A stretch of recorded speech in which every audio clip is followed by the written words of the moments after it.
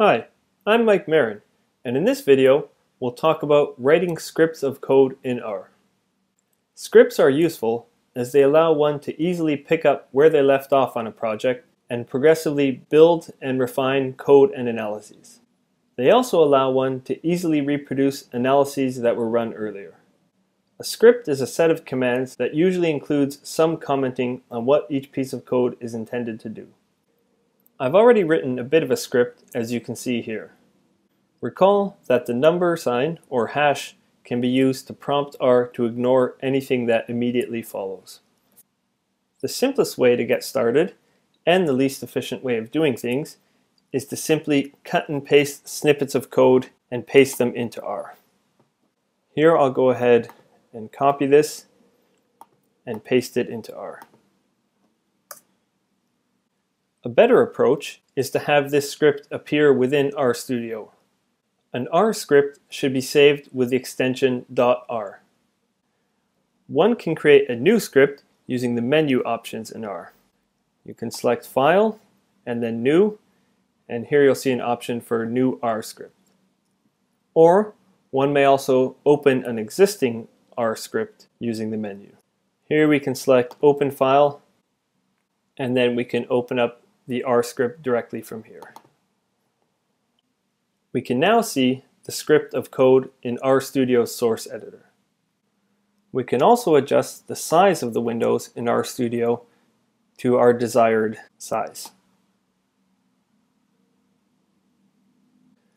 Now we can see in here is where we're able to write new code and add to our existing script as we progress through working with our data.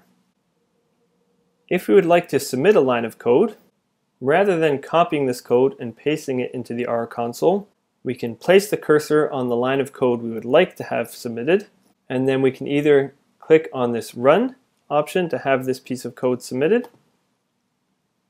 You'll notice that after submitting a line of code, the cursor will jump down to the next line. We can also submit pieces of code using keyboard shortcuts. The shortcut to enter this code would be Command and Enter.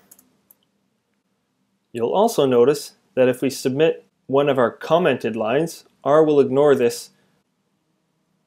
Sometimes it will be the case that we would like to submit multiple lines of code.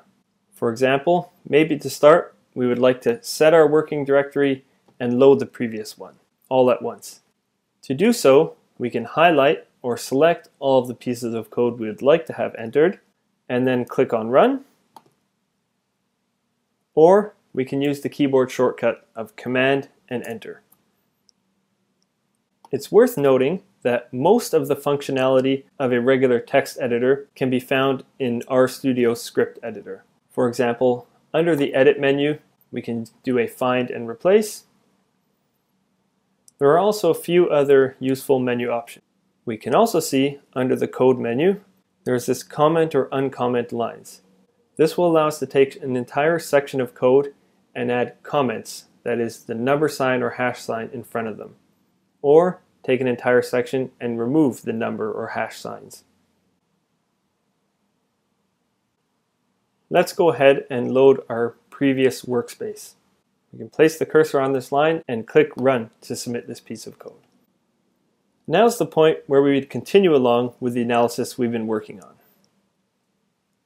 Let's suppose that as a next step, we decide to add a piece of code asking for the class of the variable gender.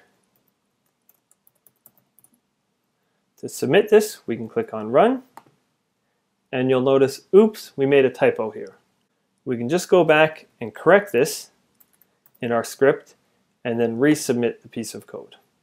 Once we have the code as we like, then we can go ahead and save this script. Now, there's one handy feature in RStudio that we have not talked about yet, and that's the use of the Tab key. You can type the start of an R command and then hit the Tab key, and R will return to you a list of suggestions of what you may be looking for.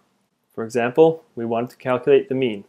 We can select this, and now we've found the command we like, or we've saved ourselves some typing time. It's worth noting that the use of the Tab key will also work directly in the R console, and it will also work to autocomplete objects that you've created. For example, LUN, we can hit the tab key, and we can see RStudio returns to us options of were you looking for lung cap data or the measurement lung cap, which is stored inside the object lung cap data. Here, let's take a look at lung capacities for person 1 up to 5. While not completely necessary, use of the tab key can help save some time typing or help you find the name of a command if you don't quite remember what it was. Now, once you're done working for the day, you're going to want to go ahead and save your script. We can do this by placing the cursor in the window where our script is located, going up to File, and then Save or Save As, depending on if this is a newly created script or one with an already existing name. I'll go ahead and save this. You may also wish to save your workspace image depending on how you like to work and how you like to organize your work. I'm going to go ahead and submit this line of code to save the workspace image as well. I hope this video has helped you see the benefits of using a script in R. Thanks for watching this video, and make sure to check out my other instructional videos.